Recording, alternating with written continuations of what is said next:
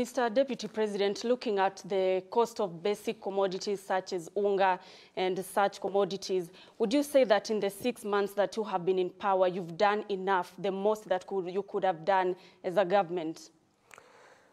I think we have done extremely well. When we came in, the cost of Unga was between 230 to 250. And at that time, there was a subsidy. Despite the subsidy, which was, which cost the government 8 billion, and which of course was stolen, the Unga was 250, between 230 to 250. We have worked very hard. And now Unga, depending on where you are buying, is between 170 to 191. As of this afternoon, at Naivas supermarket, it was 178 per 2 kg. And I think coming down to 50 shillings, 45 shillings, without patting ourselves on the back, I think we have done extremely well. And that has been short term. The long term, we decided as a government, and under the wise leadership of President William Ruto, on advice of serious economists, that subsidizing consumption is foolish because it's not sustainable. You cannot subsidize consumption. And the president was well advised, and after analyzing all the advice from all sorts of experts and economists and putting his own thinking into it, decided that the way to go is to subsidize production. And that is why, immediately after coming into office, we set money aside to subsidize the cost of fertilizer. Fertilizer that was going a 50 kg bag at 7,000 is now 3,500. The net effect of that is that the farmers will get a better yield at a lower cost of production. And that benefit will be passed to the consumer. So looking at the way things are going, all factors being constant, God being merciful and giving us good rain, we have prepared the farmers well. In the bread basket, 16 counties, our bread basket, we have sufficient fertilizer. I went to Mombasa personally to oversee the distribution of that fertilizer. I was in Kericho to ensure that it has reached. I saw with my own 2 eyes. All farmers have fertilizer and are ready for the long range planting. All factors being constant, with God's mercy, we are going to have a bumper harvest with high yield and at a lower cost of production. That should be able to set the cost of Unga down 150, 140, all the way to 120. And we believe that if eventually we can stabilize the cost of Unga at 120, 110, 115, we think that is fairly comfortable for the people of Kenya. So I think we have done well. So when I see these Mandamano characters making noise at us, the question I'm asking is one. They are telling us that they are going for Mandamano for us to bring down the cost of Unga. When Unga was at 230, they never called for Mandamano. They were right inside the government. The President Uhuru Kenyatta said his advisor is Raila Odinga. He's on record. Raila Odinga never called Mandamano when Unga was at 230. Why is he calling for Mandamano when Unga is at 178? It's double speak. Number two, he had an opportunity then, as the advisor of President Uhuru Kenyatta, without having to go to Mandamano. He was part of government. He would have advised his handshake brother on how to bring the cost of Unga down. Just how foolish do these people think Kenyans are? These are the same Kenyans who are buying Unga between 230 and 250 during the reign of the handshake brothers. There is a new government that has brought Unga down by 50 shillings, 45, all the way, up to 178, 175. I think without blowing our own trumpet, I think we are not doing very badly. We are not doing as much as we would have wanted.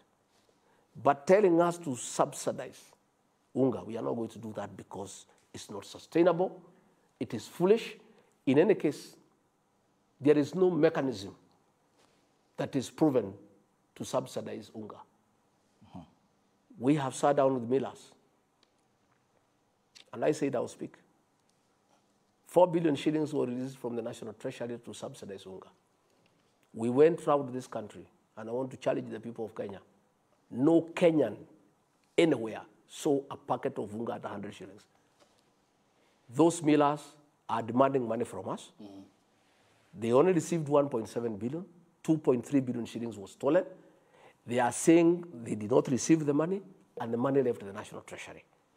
We are saying why these people are calling for Mandamano to return the Unga subsidy is because the network of stealing that money for Unga subsidy belongs to them. So they want us to release another 2 billion, which the National Assembly has refused. Deputy President, you had a strategy to reduce the cost of specifically maize. Yes. In January, President William Ruto is on record in Eldoret saying your government has a strategy to import cheap maize, free duty maize, by end of February. And even the CS for Agriculture, Medical and Turi, including Moses Kuria of Trade, they're on record saying it. But now, after the end of, we are now in March, there's no importation of cheap maize. Kenyans were waiting for this. Yes. Where is the maize? It's good you have asked that question. The maize is not available anywhere in the world. The CS for Agriculture and the PS, the Honorable Mithika Linturi, were in Zambia, which produces maize, and there is no maize available. The only maize that is available in South Africa, and we are in competition with Angola and Rwanda for the same maize. The maize in Brazil, bringing it here because of the distance, the cost is too high. We decided as a government that the government is not going to import any maize directly because we don't want corruption. And the government doesn't want to get involved in importation directly because we don't want scandals. We don't want people in government to get into business. We advertise for millers and other people to apply to be given permit to import duty-free maize so that we can bring down the cost of maize flour. Unfortunately, and I'm sorry to tell the people of Kenya, there's no maize almost everywhere in the world. Are you now saying that Kenyans should wait? Listen, I'm just saying it is a difficult situation. It is 2 months ago, almost 3, when we gave people to import maize. And most of those people we gave maize, they are telling us wherever they have gone, they are competing with governments for the same maize. There is a problem of maize availability everywhere in the world. And that is why the president sent Mithika Linturi to discuss on a government-to-government program between the government of Zambia and the government of Kenya. And they have said the earliest they can give us maize is September. So what we are saying is that we are asking, last week, the cabinet approved the importation of another 500,000 metric tons of maize, this time not to freelance importers, but to the millers themselves. And we have sat down with the millers. And they have said that they have established good contacts. And they can pool resources together. Because of economies of scale, they can be able to compete with governments. Because what is happening is that other governments across the world are competing for the same maize. I don't want to portray a very dark future, but I want to say that it is not easy. And I speak honestly because sometimes I think Kenyans deserve the truth. Okay. Because when you prepare them for the truth, it's normally a good thing. Right. Everything is being done, and I was in Eldoret. There are 2 ships in the high seas with maize. And I told the people of Eldoret and Kitale, the farmers there have been holding maize and expecting higher prices. And the prices are already very good at 6,000 per 90 kg bag. And I did tell the farmers, when these 2 ships arrive in the country and the maize is offloaded into the market, the prices will come down. Please, release your maize. If the farmers in our breadbasket counties, the 16 of them, agree to release the maize that they have, if they can be patriotic Kenyans to understand that people of Kenya need food, and the maize they are holding is making the prices go up, if they can agree as early as tomorrow to release the maize that they are holding into the market, the prices of Unga will come down even to 140. So I want to use this platform to make an appeal to all maize farmers across the country to be patriotic, to think of their brothers and sisters who are suffering, to consider at the current prices, which are very good, by any standard for the farmer and bad for the consumer, for the benefit of the consumer and the Kenyan people, to consider to release into the market all the stocks of maize that they are holding. Okay, Mr. Deputy President, thank you. And again, we have also agreed Okay. the animal feeds millers are competing with human beings for maize for the animals. So what we have done again, the cabinet has approved the importation of yellow maize for livestock, for animal feed millers, so that they stop competing for the white maize. And that will lessen the strain on us. So we are saying the yellow maize that has been approved by government to be imported duty-free for animal feeds, I want to ask the millers, I met them personally, to take advantage of that window, import as much as they can, and produce feeds for the animals. Again, yellow maize, for those who wish, the government does not want to recommend it to anybody to eat yellow maize. But yellow maize is good. Okay. If you go to the supermarket, there is yellow maize, and the price is higher than white maize. It's very nutritious. For those Kenyans who may want to consider to consume yellow maize, we are importing, both for human beings and for animals. When you say that there's no maize anywhere, and I remember the president in his Jamhuri speech, he said maize that was expected in January, an assortment of foodstuffs. That was the wording he used. Then the two CSs came and informed the nation that maize will come. And you've said you are speaking the truth.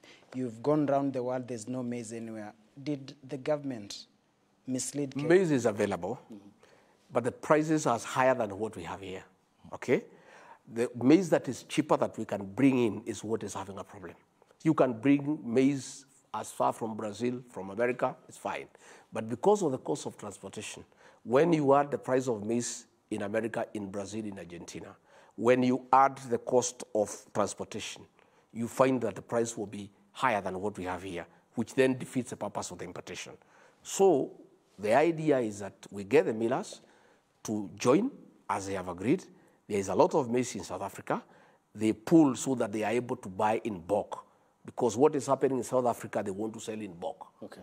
And the people we have given that importation are not able to buy in bulk. So there is a strategy by giving 500,000 metric tons to the millers to import from South Africa or elsewhere, and that will be able to deal with the problem. Okay, Your Excellency, let me take you back to the issue of fertilizers. And you've mentioned that you were in Mombasa and you're satisfied by the way fertilizer is being distributed. Just a quick research shows we have about 14,000 registered farmers in the fertilizer subsidy program. Only 4,600 currently have received fertilizer. And then there's also the issue of decentralization. A lot of farmers or their representatives that we talk to say that there's the issue of decentralization.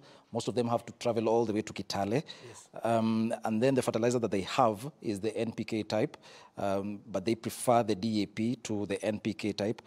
I just want you to address the issue of decentralization and the issue of farmers saying that they have not been involved when it comes to making such crucial decisions. No, we are a responsible government that has done research and done tests on the soil and determined the kind of fertilizer that is required, and that is NPK.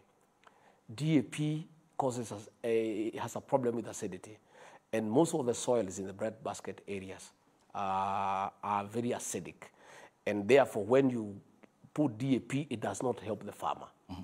But the farmers have a tradition, and sometimes when you have used DAP all your life, you simply want to continue using DAP. But this government is a responsible government. It has done soil testing and determined that DAP is not the correct type of fertilizer. Okay. But those who wish to buy DAP is available at the normal price in the shops. Okay. But for the subsidized one, it is the one that is recommended by government. Your statistics are not true. We have enough fertilizer everywhere. In fact, what we have done, we have had now added the counties of Kisii and Nyamira. Initially, we had Kericho, Bomet, Uasin Gishu, Trans Nzoia, Bungoma, Kakamega, Nakuru, Narok. And we have now added Kisii and Nyamira, and a bit of Baringo in terms of the areas of Eldama Ravine. What we have agreed with the county governments, they are partnering with the national government so that they offer the last mile distribution. What we have requested the governors to do, where we have National Cereals and Produce Board depot, the governors, because agriculture is a devolved function, can open many depots and sub-depots in every constituency. And when I was in Uasin Gishu, that matter came, and we discussed with our governor there, Kotimoja, and we agreed. And I think that is going on. So I want also to take this opportunity to speak to all our county governors, wherever they are, and plead with them to fast-track and hasten the opening up of sub-depots and mini-depots to take the fertilizer nearer the people so that we save them the cost of transportation and the bother of leaving their farms to go and queue for fertilizer. But as we speak, I want to confirm that we have sufficient stocks of fertilizer across those counties. And progressively, this is a pilot. It's going to be replicated across the country for other crops, not just maize. Okay, but Excellency, Mr. President, before we transition, you said sufficient fertilizer, but the NCPB in Kitale, Trans Nzoia County, they say they need 400,000 bags of fertilizer. They only received 80,000. A deficit of 320,000. The process is ongoing. They don't even have the facility to stock 400,000. What we have encouraged them to do is dispense as it arrives. And the process is continuous. Every day, and you know the fertilizer we have bought, we have also encouraged, you know, the bagging and the packing to be done in Mombasa so that we can also create employment. So what is happening is that it's a continuous process. The bagging and the labeling is going on in Mombasa. We are using SGR, we are using trucks, and we are dispensing the fertilizer as it comes. But we have sufficient fertilizer for the long range for those counties that deal with the production of our grains. The process is ongoing, yes. This promise of fertilizer started on day one in Kasarani. It's now 6 months. No, but it's fertilizer. It's not a promise. It's going on. April is here now. No. There is the issue of fertilizer is not a promise. It's happening. And I was in Kitale. I distributed fertilizer. I was in Mombasa. Your people were there. The stores are full. The trains are full. In fact, the problem we are having is transportation. The SGR cannot cope with the speed of what it's done. But the issue of the availability of fertilizer is not an issue. There is sufficient fertilizer in the country. Okay, Excellency, we are into the last 15 minutes, and we now transition to education, and Nancy Okwari will take us through. Well, thank you so much. We can start by talking about the transition to junior secondary school. And it has been marred by parents complaining about congestion in classes, lack of textbooks. And recently, when he appeared before the Senate Committee on Education, the Cabinet Secretary said that 55,000 learners, over 55,000 learners are yet to report to junior secondary school.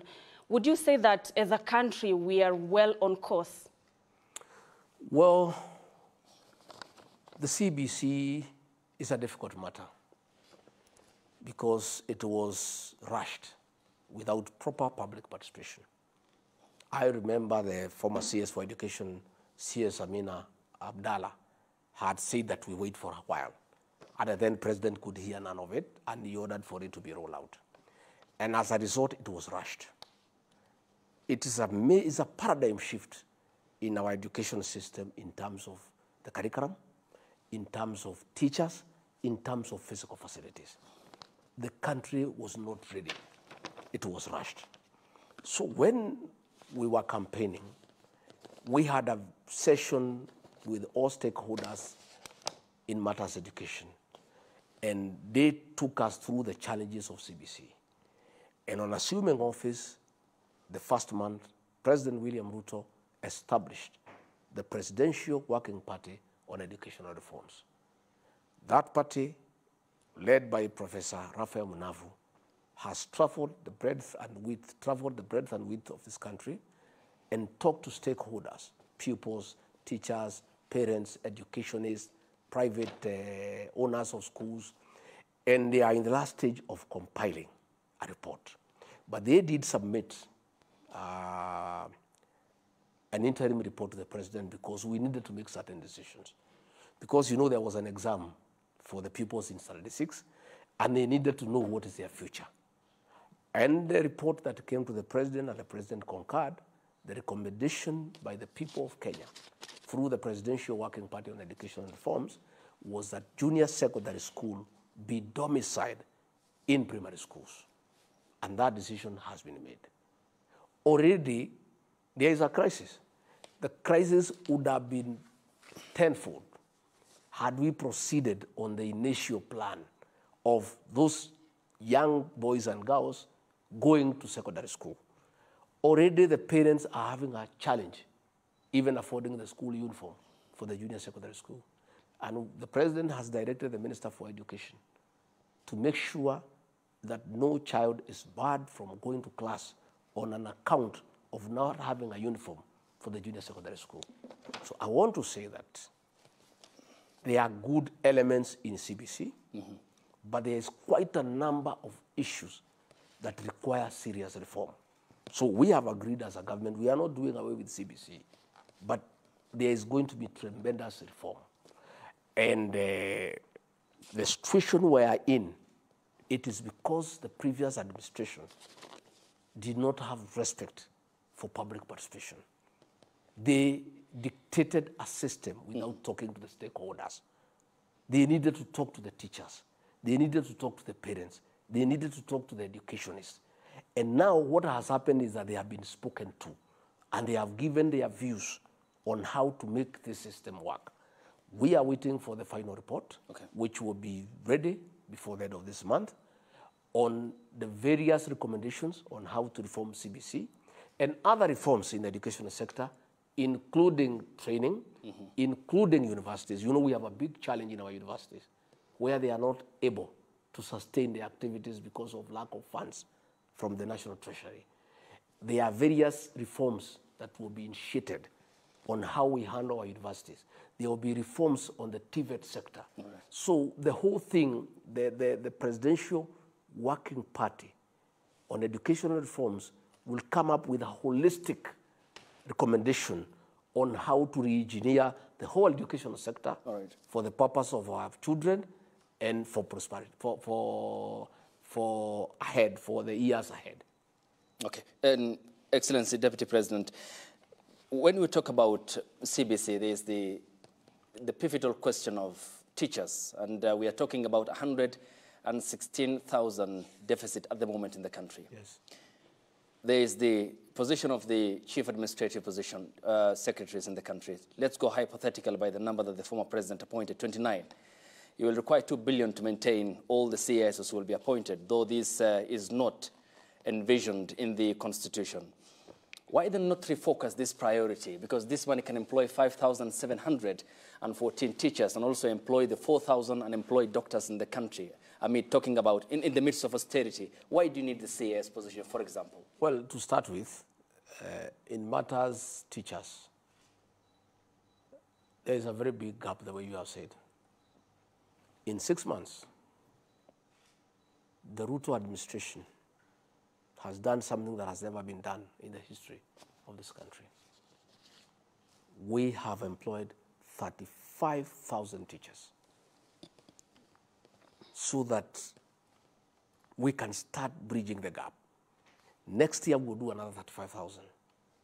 We had initially wanted to do it in 2 years, 116,000. It was in our plan. But on reaching here where we are and looking at the economy and the performance of the economy, we found that we cannot fill the gap in 2 years. It needs to be spread across 5 years.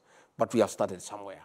We have now rolled out the employment of 35,000 teachers, and that will really be a big relief to our schools. On the issue of saying that if we don't appoint the CSs, then it can go to the teachers. The same argument would, why don't you do away with the deputy president so that we can employ the teachers? I don't think that argument will hold. The president, in his wisdom and governance structure, from time to time will determine the levels of support that he requires to govern. we have found a country that is in a hole. We are trying to get out of that hole. We have found, like now, the Minister of Agriculture is always out of the country for a good reason, looking for maize. He was in Morocco looking for fertilizer. He was in Zambia looking for this. He was in that. He's hardly in the country. And he's not out there having leisure. He's working. He needs to leave somebody here to handle other matters that are supposed to be handled by the minister. Because the PS is there. Okay. He is the accounting officer of the ministry. But at the policy level, there is a gap. I was looking for CS Linturi last week. I was going to the agricultural show in Eldoret. And he was not here. He was in some country where the president had sent him.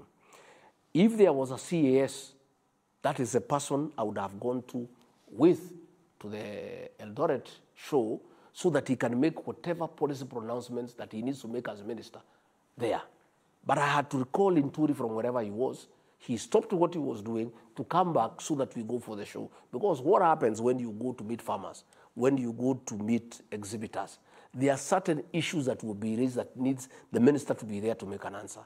So, from where I sit, listening to the president, assisting him in the management of the affairs of this country, chairing the cabinet committees, there's a gap. There's a serious gap. And we need another level of helpers to enable us execute our mandate. And the president and I and the rest of us are persuaded that the costs, the benefit of having the CSs will outweigh the cost to it. Okay. So that we have another level. And you see, even previously, during those years, there was a minister, there was an assistant minister. When the minister is not there, the assistant minister will go to parliament and answer questions. We are reaching a place where we are getting stuck because, you know, as a country, we have agreed that the model of development is PPP, public-private partnership. We have a lot of work to do to engage with investors across the world. This means that the cabinet secretaries at their level needs to travel to enter into agreements with various countries, with various investors. And what happens when they are not there? There is a gap. So in the next few days, the president will name the CSs. And by the way, it's a recommendation by the Public Service Commission. And those people will go to parliament, they'll be vetted. Then they'll come and add value to the government by assisting the cabinet secretaries and by, you know, filling that gap where we are getting caught up in situations that are not very neat in terms of service delivery. Thank you. We have under 10 minutes to go, and we have a serious issue insofar as our security is concerned. We have woken up to a serious declaration by the CS. Then the announcement that in 7 months, 135 Kenyans have died, including 20 security officers. In 1 week alone, Samburu West, areas of Malaso, Pura, and Kurkur, a dozen killed. 6 people killed in Tot Marakwet. At the time, we have a multi-agency operation on the ground. Is this war winnable, or it's just another, for lack of a better word, waste of time and resources? How do you reconcile the fact that we have a very serious operation ongoing and people are dying? And starting tomorrow morning, there are areas that civilians have been ordered to vacate, meaning that it is another humanitarian crisis. What are the measures to handle this crisis?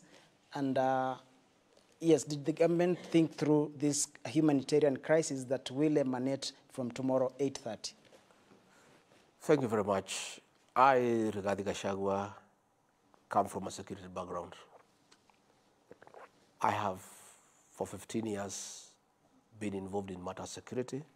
I am trained. I'm a paramilitary officer. I'm trained in weapon handling, in basic combat skills. I understand this topic. President William Ruto has made a decision and I support him 100%, that this cattle rustling and banditry menace and the nonsense around it must come to an end. It's a difficult decision. It has to be done. There's a lot of impunity in the North Rift and other areas that are prone to security challenges. What has happened is that previously, any time an operation is ordered, previous leaders have taken political considerations and stopped the operations. When leaders make noise because of the elections, they stop the operations. So the raiders, the bandits, have been embodied by impunity because they know an operation will be ordered, noise will be made, and it will be stopped. In fact, sometimes they have been sneaking to a neighboring country for a few months, and then they come back. I want to tell the people of Kenya, this operation will go on for 1 month, 6 months, 1 year, 2 years, 3 years, 5 years, whatever it takes until sanity is restored in the North Rift. What has happened is that when we ordered this operation and the president asked the military to come in to support the IG, and I really want to thank and commend Professor Kithure Kindiki for his leadership in this matter. He's a cool guy. Many people had demeaned him because of his size and height. And he doesn't shout too much and doesn't have too much bravado. But he has planned well. I have listened to him.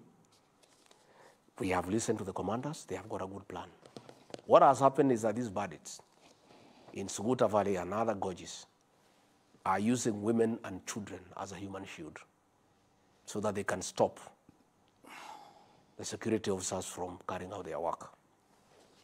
An order has been given, all those areas where the bandits are, for people to leave, the women and the children, and they have been given a deadline. Those who don't leave, I'm sorry. I'm sorry. They have to leave. These bandits cannot hold the government at ransom anymore. Thank you. We are tired.